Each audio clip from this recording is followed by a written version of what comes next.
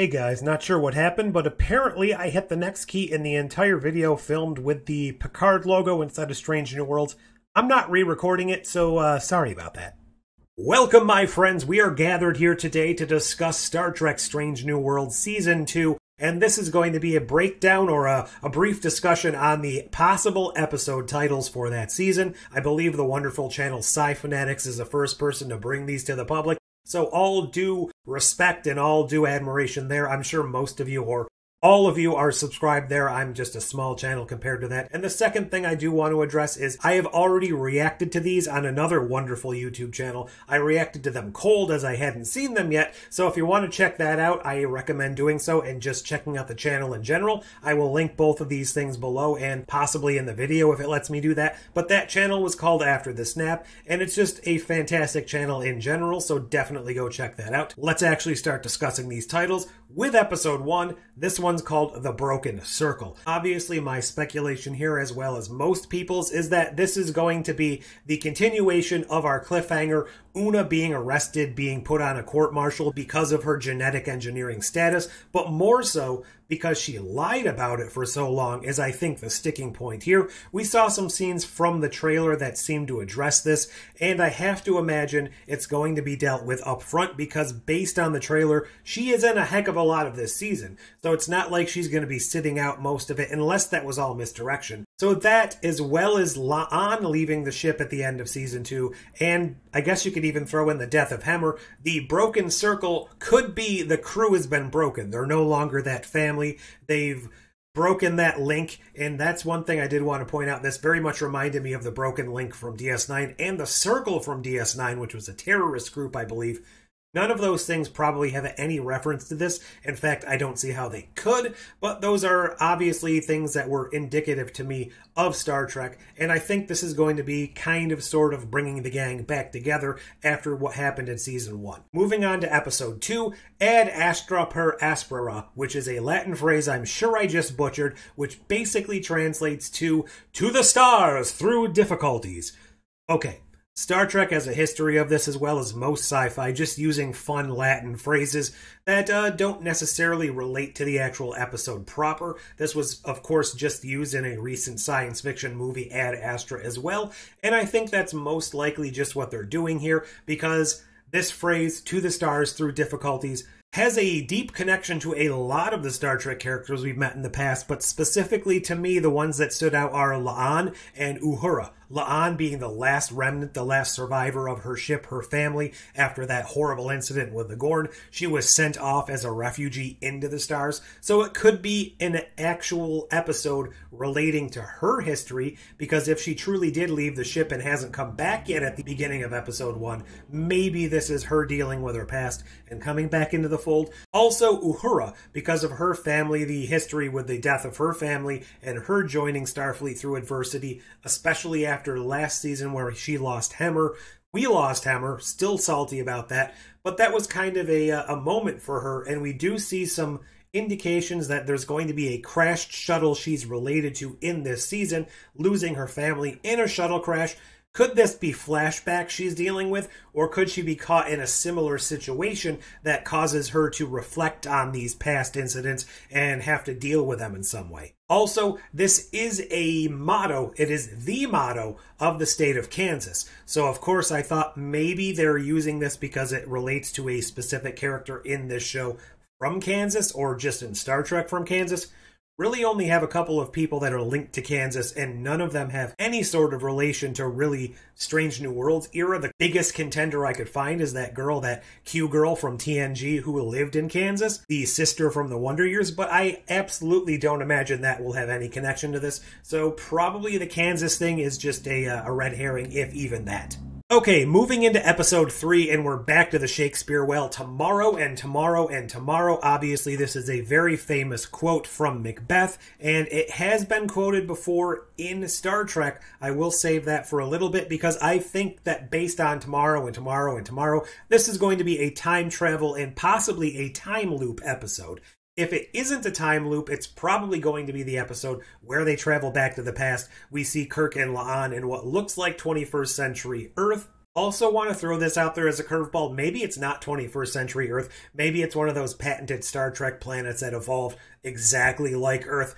Probably not going to be the case. I do want to throw that out there, though. However, I did mention this has been quoted as an episode title in Star Trek before in the original series, so that episode takes place after this one chronologically, but that was called All Our Yesterdays, and that was the episode where the crew went down to a planet that was about to disappear because of a nova, and they found this weird library which had portals into the distant past of that planet, and some of them got trapped in different time periods. Because this is taking place before that, I cannot imagine that they're actually going to visit that planet and uncover these secrets in this episode, but they've already broken the continuity a little bit in this show, so to do so again by visiting a planet they have no right to be visiting yet, I can't imagine they would actually do that, but I do still hold out hope that maybe there is a connection there. Episode 4, Among the Lotus Eaters. My very first thought about hearing this was the Star Trek Picard, I believe season 1 finale, or the penultimate episode where they went down to that fancy hippie robot planet where Soji ended up staying, and their ships were basically giant flowers. I'm not sure if they were actually lotuses or orchids or what they were, but that is the first image I got. I believe this is actually more in reference to the Greek mythological story about the lotus eaters being a race of people who lived on an island, and they ate the fruit of the lotus tree, which caused them to go into this sort of drugged out, peaceful sleep, lose the ambition, lose the ability to actually want to better themselves. So I feel like they're probably going to visit a planet under a similar situation. Kind of reminds me of that, what is it, the apple? I can't remember. It was the Way to Eden. The one where the hippies were being transported to another planet, the Garden of Eden, to find that apple. Something maybe similar, a planet where a lot of the people are no longer bettering themselves. They're no longer forwarding their society because of a drug, or because they become too reliant on some form of technology or quasi-mystical thing. You know, the typical old single episodes of Star Trek where they come in, Kirk kicks something over and passes judgment on their society. I could see them doing a one-off episode similar to that here. Alright, at the halfway point we have episode 5, Charades. Now this could be one of two things. An absurd pretense intended to create a pleasant or respectful appearance, so I'm putting on a charade, I'm not actually going about this in my true intention. Or a game in which players guess a word or phrase from pantomimed clues. I'm going to go out on a limb and say it's possibly that one. There is a group out there, a race they encounter, a species they encounter, that they have to communicate with through means other than language. Maybe they have to use complex hand signals. Maybe this group doesn't have a spoken language, or they don't have the capacity to hear, so they have to try and conversate with each other. I think conversate's a word, using some form of hand movements, hand gestures, that sort of thing. And that leads me into episode 6, Lost in Translation, which seems very similar in concept if I'm following the right threads here. A Babel type situation where the universal translator goes out, or it just doesn't work on a species. Perhaps Uhura has to translate using her varied abilities, or perhaps, like I said in Charades, they have to come up with a way to communicate independently. Now, whether or not these will be a two-part or a linked episode, I'm not sure if we have a guaranteed set of rules that we're not allowed to get two-parters in this show, but I feel like that could be an interesting link, or it could just be a back-to-back similar type of experience, although I don't know how I would feel about 2 episodes back-to-back featuring the same threads if they aren't actually connected. Episode 7, Those Old Scientists. So I didn't come up with this. It seems like the theory, the prevailing theory out there is this is going to be the Lower Decks crossover episode, because Jack Ransom's character referred to the TOS era as Those Old Scientists. I don't know how or why this will play into things. Now, I have seen on at least one channel, the wonderful YouTube channel Hailing Frequencies, a breakdown of the trailer that seems to indicate the Guardian of Forever may be present in this trailer. Now, if you remember your Star Trek history, we encountered that for the first time in Alpha Canon in TOS, City on the Edge of Forever. So can we encounter this yet? Well, I think there is a potential for us to do so without breaking the timeline, if the characters traveling back in time are the Lower Decks characters, and they don't necessarily allow our Strange New Worlds characters to interact with the Guardian. Possibly That's the facilitation for the lower decks characters to come backwards. Also, I could foresee a potential storyline where we do encounter it, potentially since we do know Kirk is going to be in this season, even he encounters it, and the Guardian says something along the lines of, "You've come too early, you're not supposed to encounter me yet," and they have to fix history because of the shenanigans and mistakes from the lower decks crew, and that ends up resetting the timeline, although I do know a lot of people hate these reset buttons where everything's reset at the end of the episode. So those are just my thoughts on how they could potentially get around the canon damaging issues if they were to go that way. And speaking of canon breaking issues, episode 8, Under the Cloak of War. Now, we've already established in Star Trek Discovery the Klingons do have a cloaking capability, or at least something of a similar semblance, and even if you go back to Enterprise, the Romulans had a cloak back then, so we have already established a break in the timeline where cloaking technology exists before it was originally intended to be introduced to Star Trek in the original series. Obviously, Klingons are appearing in this season, and they have the forehead bumps. Do they have a cloaking device here?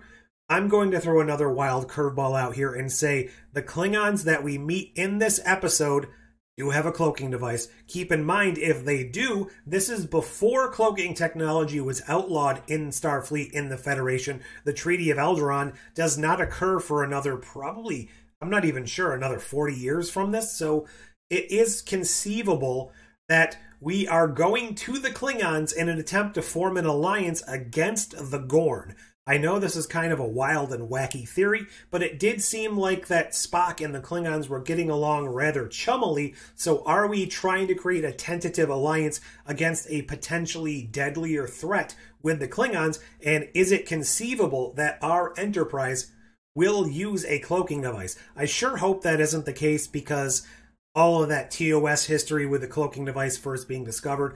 I'm just trying to throw out there what I could see happening based on what we've seen in the trailer and these episode titles, knowing for a fact that canon has already been disrupted by cloaks pre-existing the original series in these shows.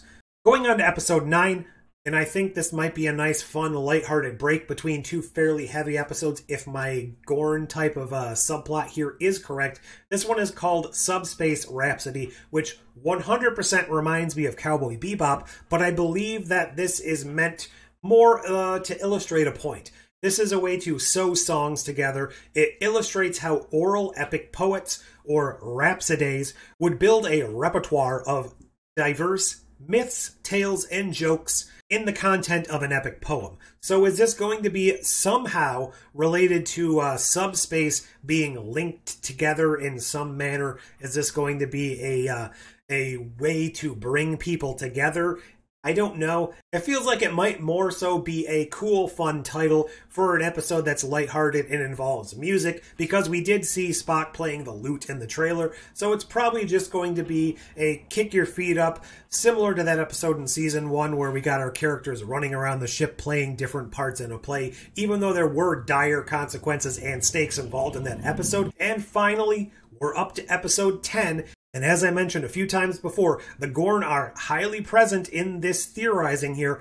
This one is titled Hegemony, which is, as we know, the name of the Gorn Empire or the Gorn civilization, the Gorn Hegemony. Hegemony is a political, economic, and military predominance of one state over other states. So does this mean there are a vast array of other beings within this Gorn civilization? If you go look at beta canon, there are a hell of a lot of different types of Gorn, and they've all kind of evolved or been put in a caste system to fulfill various different purposes. So you've got the warrior caste, you've got the more smart political caste, you have all these different Gorn, and they all look and act differently. So think of something along the lines of the Xindi from Enterprise, but they're all different types of reptilians. That could help explain why the Gorn we saw in Season 1 were so vastly different from the ones we've encountered before, and that would help shore up that plot hole that a lot of fans seemingly don't like. Now, I know there's also the issue of the Gorn appearing prior to where they're supposed to in canon, but as I've already talked about here, Discovery and even Enterprise have already kind of established the original series canon is a bit muddy as far as when things actually take place for the first time. Am I 100% on board with this? No, but we have to take what we can get, and I can understand them wanting to stretch credulity a little bit, and if they're just going to establish a new canon, as long as they stick to their own and they don't do anything wildly outrageous, I'm probably going to be okay with that. But what do you think? Do you have any ideas on what these episode titles might mean? Heck, they might not actually be the real episode titles. This could all be a fake leak for all I know, but it was fun thinking about it, and I have to say, the more we get distanced from Picard, the more excited I actually am for Strange New Worlds. Leave all your thoughts below. Like, share, subscribe, do all those fancy YouTube things. What did you think? What do you think this season is going to be about? Remember, it was filmed at the same time as season 1, so it's probably not going to vary too much in quality from that first season. Do all those YouTube things, and until next time, computer and program.